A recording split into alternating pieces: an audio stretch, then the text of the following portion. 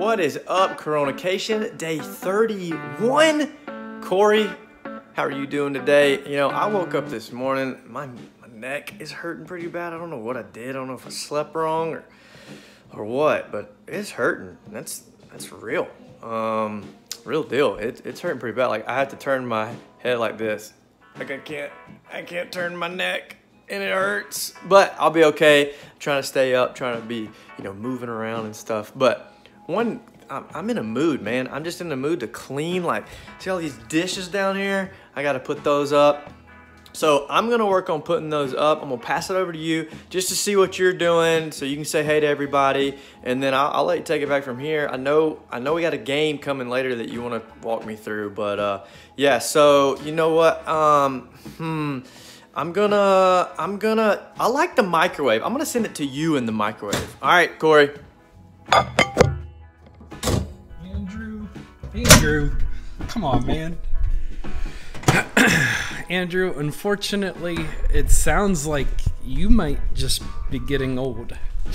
I know, all those back problems. Let's see. Today, what I'm going to be working on, I'm going to be making a ton of phone calls.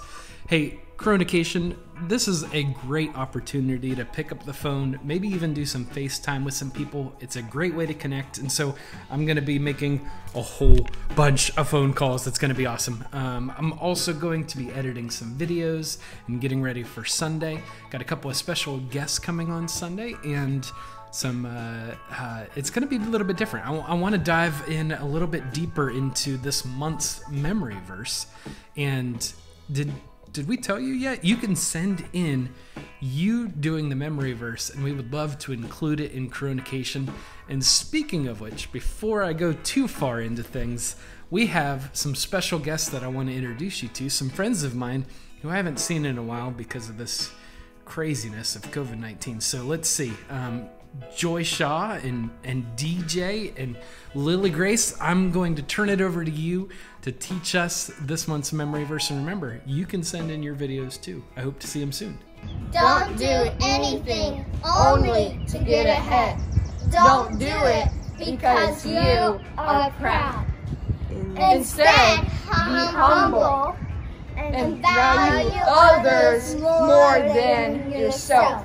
Philippians 2:3.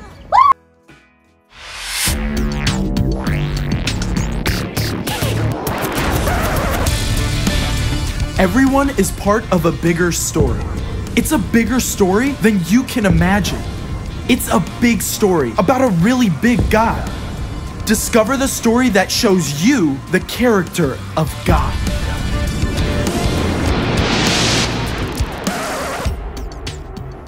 Hey, I'm Caleb, and this right here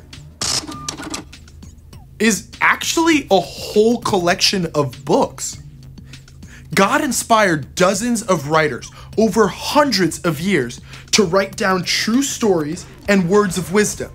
And together, they reveal God's one big story of how He created us and loves us so much that He made a plan to rescue us, even when we turned away from Him.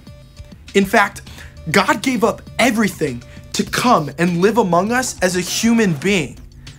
That's an amazing demonstration of humility.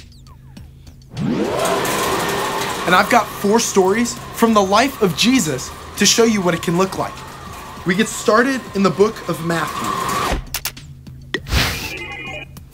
Right here, Jesus knows the religious leaders have made plans to arrest and kill Him. In the Garden of Gethsemane, Jesus lays out His heart before God in prayer, pleading for an easier way. But even as He begs, He says, "Let what you want be done, not what I want." Jesus' closest friends, let's just say they put nap time first. We move over to the book of John now. Jesus has been arrested and lied about by fake witnesses. Then He's sentenced to die. Jesus, who has never done a single wrong thing, is nailed to a rough wooden cross. I mean, He's got all the power in the world. He could come right down off that cross, but he gives his life for us. And for 3 dark days, it seems he's gone. Until God pulls off the biggest upset in the history of the universe. Now we take a quick jump to the book of Philippians.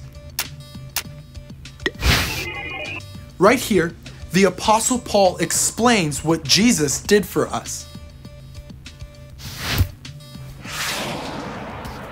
None of you should look out just for your own good. Each of you should also look out for the good of others. You should think and act as Jesus did. He was humble and obeyed God completely. He did this even though it led to his death.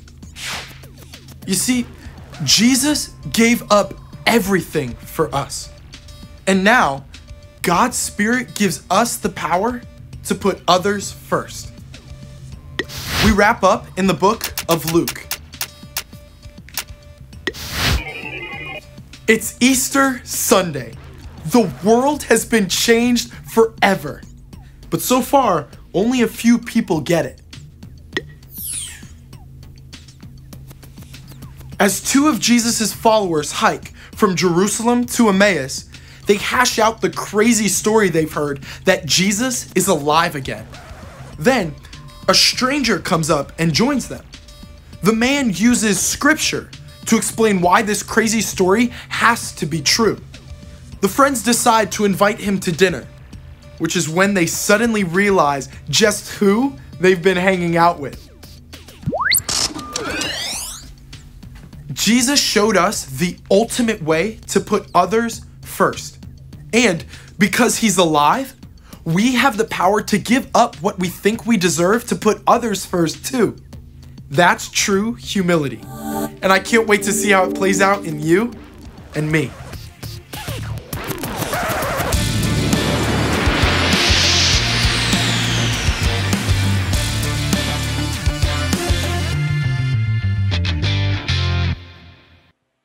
Coronacation and Andrew, today I want to play a game with you called Real or Fake.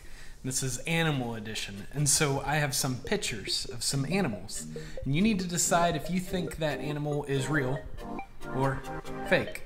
It's a pretty simple game, but I'm going to try and stump you with some amazing Photoshop skills. Andrew, I know that you have a lot of expertise in design and Photoshop, but I still think that you're going to be fooled because God's pretty creative and he made some awesome animals.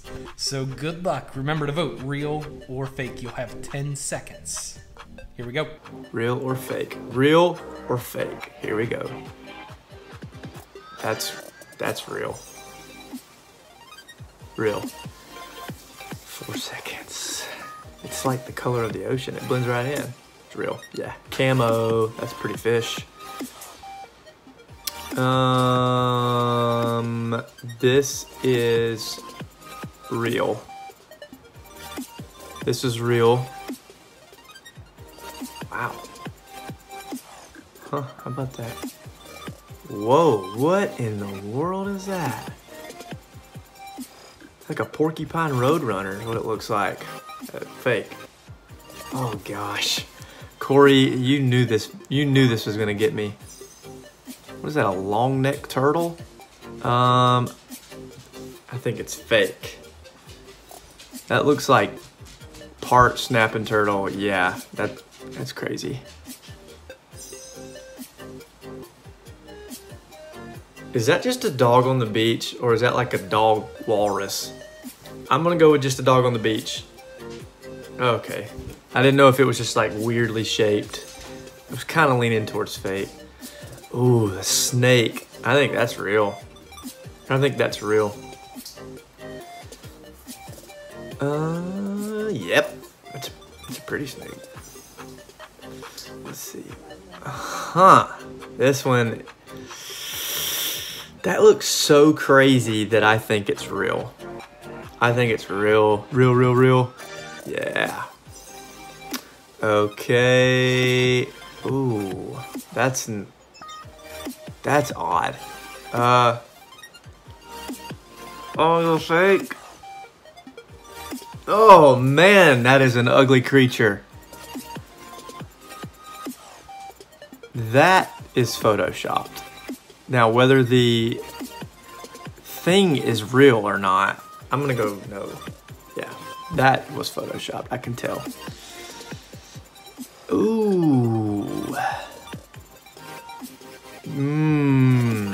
Real. That's biting somebody.